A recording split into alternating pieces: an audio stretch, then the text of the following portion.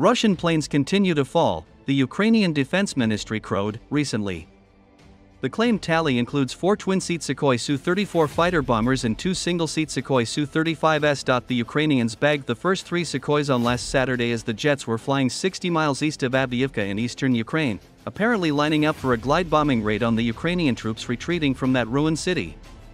Ukrainian military claimed it shot down a 4th Sukhoi on last Sunday and 2 more on Monday, the latter over the Sea of Azov in the south. Lieutenant General Mykola Olszczuk, Ukraine's Air Force commander, explained that regardless of the blatant claims of Russian propaganda that the pilot of the Su-35S is alive and the other warplanes have come home, radio intercepts of Russian communications reveal that one pilot has been found and the others are being searched for. Olszczuk cited data from an international satellite search and rescue system, which indicates at least 4 ejection cases. The commander teased the Russians with a hint on where to look for invisible colleagues. There is an international satellite search and rescue system called Cosmos. In the event of an accident, it notifies the pilots of the location of their personal radio beacons. As you can see, the system is working.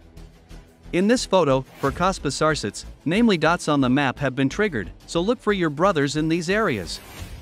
No need to thank me, he said. It's possible, likely even, that Ukraine's Patriot PAC-2 missile batteries, 3 of which Ukraine has received from the United States and Germany, were responsible for all 6 shootdowns, according to Forbes.